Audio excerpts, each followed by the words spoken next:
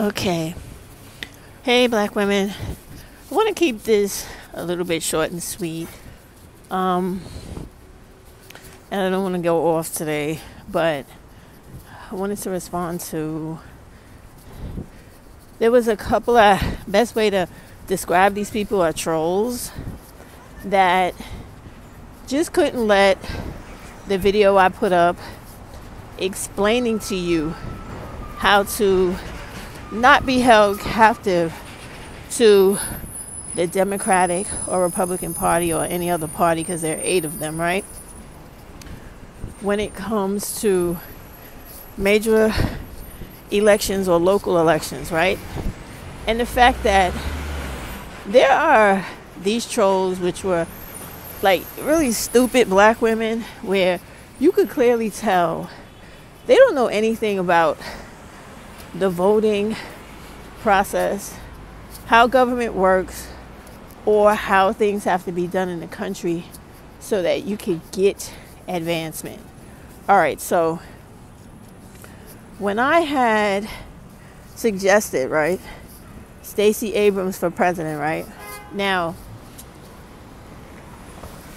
there's no one else that has shown with their literal actions, not just whatever their politics are that you agree or don't agree with, but there's no one else who has literally done what she's done to help mobilize, empower, and register black women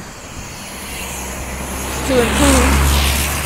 Sorry, the bus was passing. To improve their life. Like, when you take an entire state and you turn it democratic, right? And then you get people to do grassroots movements that work on employment, housing, agriculture, food, childcare, etc. Things that are needed in your everyday today life. No other candidate or any potential candidate has ever done that, has ever spoke about doing that, or gave a shit about doing that. So when I said that, put Stacey Abrams for president, right?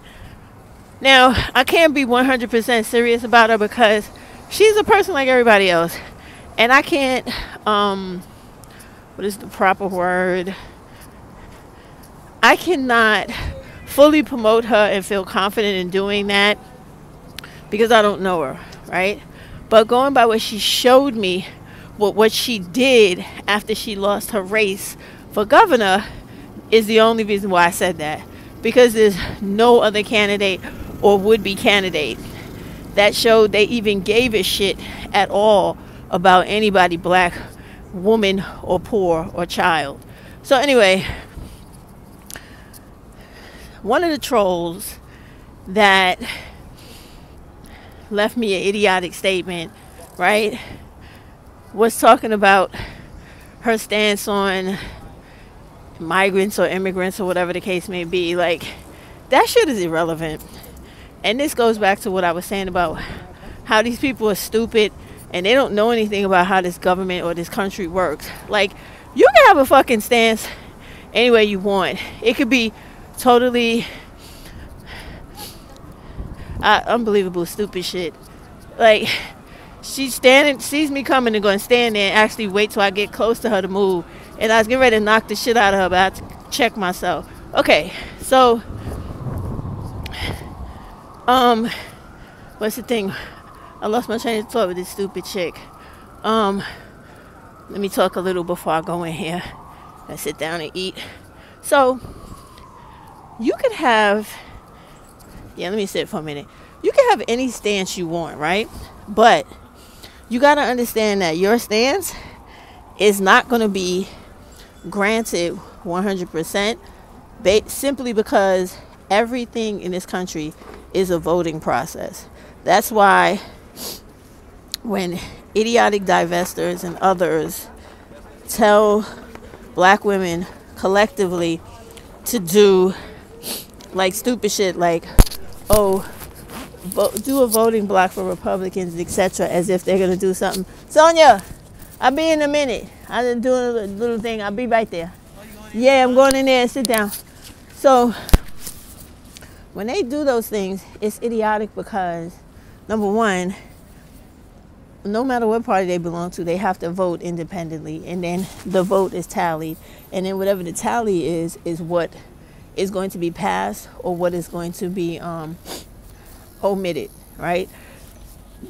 Eliminated. So that's why you have to know how things work before you speak. But the main point of what I was trying to get across was the fact that you have other options and you're not limited or held hostage to only voting for this person, that person, or whoever else is one of the candidates. You can write in your own candidate, and you can actually make change in your government when you know how it works. So that was the point of the video. It wasn't to argue for the beliefs, the practices, or the imaginary villain that people think Stacey Abrams is. That's not what it was about. My video was about informing you, as all of them are, to what it is you should do or can do to improve black women's standings, black women's standard of conditions, living conditions in America. That is all I have ever come at you with. But I do understand, and believe me, I'm going to say this, and I don't give a shit how it's taken, right? I understand that, sadly, just like Women's Fair said, shortly after that whole breakup between her and Cynthia G, Nyla, and the rest of them, when they had that big fight on the panel that day, when she was talking about it later, she was talking about how stupid the collective of black women are, and how all those people on that panel, when they were putting together their topics, that was their premise of their go-to as to how they would disseminate or give the message to you. And I agree with them, because when someone's trying to tell you or explain to you how something works or give you a different option, and all you do is come back with the negative shit of trying to tear down information and trying to make it a personal thing instead of a political thing, there's no other way to look at it besides the fact that you're just fucking stupid.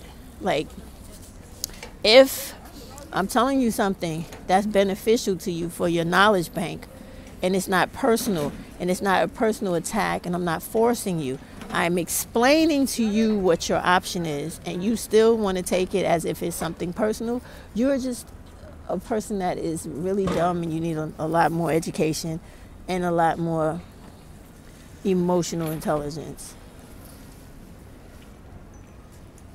So that's the whole thing I wanted to say. And as far as the people, the other troll that came and had a problem with my opinion or my video on me agreeing with Cardi B's statement, right? Straight up and down, not candy coated. You don't know what you're talking about. You don't live in my city. And there are a lot of reasons why, okay?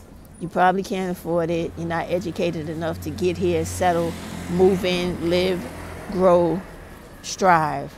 So if I tell you about something that I'm a master at doing, being here, do not try to challenge me on it, because you don't know enough and you don't do enough here to know what you're talking about, okay? And that's basically it.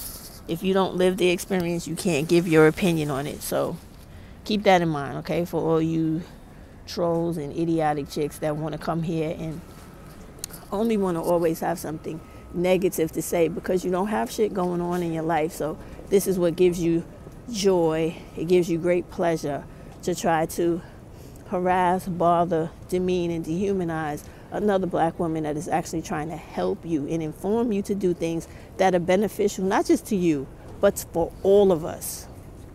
You know, but I get it. Your brain doesn't work outside of worrying about dudes, relationships, and gossip and dumbass drama that all of these idiotic black women content creators on here do when it comes to black women.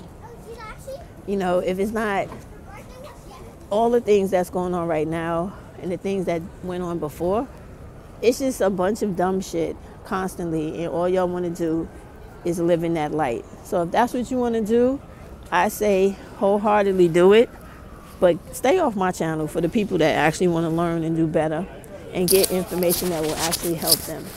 Because there is a new order coming and you refuse to accept it or deal with it. So Your fate will be poverty, getting your ass kicked, being in a domestic violence situational ship with some fucking bum, and eventually dying by black femicide, and unfortunately taking your kids with you.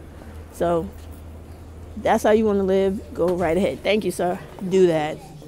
I'm done. Bye.